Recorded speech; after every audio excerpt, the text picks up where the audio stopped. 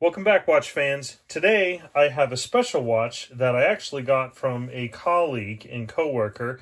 I offered to work on it.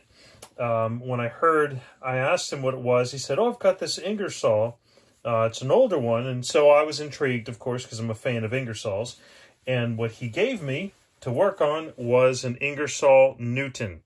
So I don't know if you guys are aware of this watch, but this is a rather rare watch. This is one of Ingersoll's 120th anniversary watches that they produce. It's the Ingersoll Newton. It's hard to get a good picture on this because it's got a curved face, but it's a spectacular watch. It was one of Ingersoll's earlier watches that they produced when they began producing sort of high-end watches again. As many of you know, Ingersoll was a good brand back in the day. They were a good American brand, then they were purchased by a UK company, and then also, I think it's Hong Kong now, but excellent company. They've really brought back the brand, and I'm a huge fan. This is one of their early automatic watches. Not particularly reliable, unfortunately. A lot of them broke, as did this one, although I fixed it. It wasn't much. I'll go into detail. I'd like to show a short and quick video of Ingersoll before I go any further, though. So I will do that, and then we'll get right back to the watch.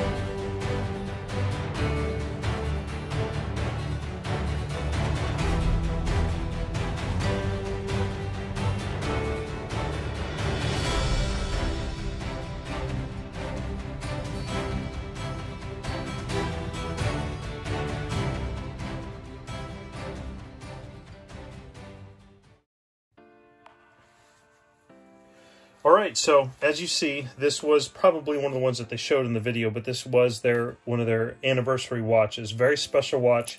Each one is signed. I don't mind showing the limited edition number. It's not a big deal. It doesn't actually show who got it. You can't trace it back to my friend. But spectacular watch. It's the Ingersoll Newton, all stainless steel. It's a 5 ATM, and I'll put that up there on the right. 5 ATM means, of course, that you can shower with it if you so desire, although it's got a leather watch strap. Now, when I got it, one of the problems that these watches had is that they stopped working. I would say more than a third of these, unfortunately, the early ones were sent back to Ingersoll because they had issues, and it was primarily because of the movement. Now, I think it's a great movement. It is a Chinese movement. It's a Seagull. Seagull TY-2806, and I'll go into some detail about that so you can see. But what I ended up having to do, and I don't know if you can see it, but I will show it in a picture. He sent it to me because it stopped working, and he wasn't sure why. See that little window right there? I'll put a little arrow on it so you can see, but in that little window there's an arm, and what that does is that arm keeps this wheel right there from moving, and that would allow you to wind it through the automatic movement. What happened is that little arm popped up. I'm not sure why it popped up, but it did, and the movement stopped auto-winding. Even though the thing would spin, it stopped winding. It didn't take much, although I didn't even realize it until I started taking it apart. I had already taken the balance wheel off, and then I saw it, and I was like, damn it, so I put it back on. And I took a couple pictures with that still on, and some of the pieces, but I oiled some of the jewel points while I had it out. I didn't take the whole thing apart and put it in the ultrasonic cleaner because it wasn't worth it, but I did clean it completely. I re-greased the O-rings. I cleaned in here as well. But before I go any further, I do want to show a quick video of the movement so you can get an idea of what to expect on this watch. So stand by, and after that I'll go into the last minute details of the watch. The Ingersoll Newton uses the Seagull TY-2806 automatic movement, which is a low-cost but high-quality 21-jewel Chinese-made movement. The movement has a similar train layout to the Japanese Miyota 8215 movement, and the winding mechanism has a Seiko-style auto-winding magic lever system inspired by Seiko. This provided Seagull with a modern, simple, and efficient full-size wristwatch caliber that served as the basis of a myriad of complicated variants. The TY-2806 movement is produced by Tianjin Seagull in China. It is a cost-effective, high-quality design that is used by a lot of watch brands such as Android, Rotary, Ingersoll, Fossil, and Zodiac watches, among others. One Swiss company uses the ST16 e-watch in their watches, but they brand it the CL888 and it is labeled Swiss-made. The movement runs at 21,600 beats per hour and has a power reserve of 36 hours. The balance is supported by an Inca block anti-shock system. The movement allows for hacking on the seconds hand and also supports a hand winding feature. So Seagull makes good movements. I like them. Typically you want to see a Swiss movement or an American movement, but these Chinese movements have really improved over the years. This is one of the earlier ones, and it did, I would say the technology isn't bad. A lot of it, quite honestly, is stolen. You know, China has a long history of watchmaking, a very long history, but this movement unfortunately suffered from poor manufacturing, even though the watch itself is very high quality. But it's working now, and it shouldn't be an issue anymore. I bent it slightly so that it will stay in place and it won't pop out. Must have gotten hit pretty hard, I suppose. The one thing I don't like about the movement is it's actually a thing that I don't like about the Ingersoll, the automatic Ingersolls, the ones with the date, month, and day of the week. While this is spectacular, these buttons here you would think would belong to a chronograph, and that's the one thing that I've always not been thrilled with. So I don't want to mess it all up, but I guess I will. I've got it currently set. I can change it back. This is how you change the day of the week. Now, it does change on its own. It does, in fact, change on its own. But it doesn't make sense to me that you've got these huge buttons to do that. I'll change the month, but I don't feel like changing the day because I don't want to have to go back. Now, what I do like is that it also has 24-hour, and it also has a moon phase. So I really do like that. It's a gorgeous watch, and it's actually a very expensive watch. The MSRP on this watch was $795, I believe it was, and they're very rare. You can't really find them anywhere. I found one for sale on consignment. They're asking $490. I don't believe that has anything to do with them not lasting, because I think that they do, but I just think that people are keeping them because these are limited edition. It truly is a limited edition one. They didn't sell that many. I mean, that's a large number, quite honestly, but still, it's a limited number. The model is IN1900WH. The WH references the face being white, BK. If that was a BK, then it would have a black face. And I'll pop one of those up right here. Gotta get my camera. I don't know where my camera is. So bandwidth is 22 millimeters. Case thickness, this is about 14 millimeters. We can check that right now just to make sure. 13.7, 13.8, that's good. Case diameter, I would say, what, 38, 39. Yep, 38, that's good. It is a mineral crystal front and back. They are sapphire coated, but it is a mineral crystal. It's nice, but again, that's back on the movement real quick. I'm hopping around because I want to get this video done. Just so I can return this tomorrow when I go to work. But all of these things change with the movement going past 12 o'clock midnight. The only one that doesn't change that you have to manually do yourself is the month, which is not bad.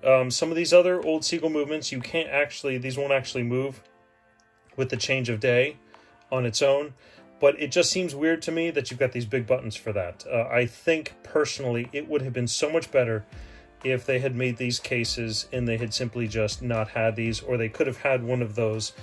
I don't think I have one that I can show you, but a lot of the nicer watches, I used to have a Briel. It would be a small little, almost like what you would hit on the old Casio watches to set the time. You'd push it in, you'd have to have like a pin. That's what they would have, because you typically never need to do that. And maybe have one for the month, I don't know. But they use this case also for their chronograph watch, and that's why. And they also still make these in quartz. And personally, I think the quartz watches are a much better buy for the Ingersoll, because these buttons are actually for the chronograph, and these things are all changed by pulling out the crown. Now, this is a 10 ATM, and I already talked about it, 5 ATM, sorry. So you can shower with it, I suppose, if you wanted to. The only reason why it's limited as much as it is because of these buttons. Now, they're misleading because the actual button themselves is just a little pintle that goes in, and it has an O-ring in there. So this is external, and it doesn't really protrude through the case except for a small little pinpoint and not a big block like you see here. But oddly enough, it is a good watch. It is a very good watch. It has a screw-in crown, which I'll take it and you'll see right there. Screw-in crown. It's actually very nice. There is no gasket on the shaft itself, but there is one at the back of the crown. So I did grease that when I put that back together. And what's also interesting is, watch this. I wasn't even aware that this was a thing. See the second-hand stop. So it does have hacking feature for it being an automatic. Now that's important, obviously, for a quartz watch, because you want to save the battery. I don't really see the purpose of it on an automatic watch, but I think it's very cool. You can also wind it manually this way as well, but it works just as good. So, but I really like the moon phase. I mean, I really do like this watch. It is a spectacular watch, and it's a very rare watch. You know, it doesn't have the value of, obviously, of a Rolex, but the one that they had for sale, and I'll see if I can find a picture of it, wasn't in the best shape. It was a black one, and it was about 400 something. Didn't come with anything. This one's well worn. You can see the watch strap's a little bit beat up, but I put some glove leather polish on it to kind of just soften it up, so it's good. But it's got a deployment clasp. Let's see, what else can I talk about it? Oh, you know what? Let's look at the loom. Definitely want to see that.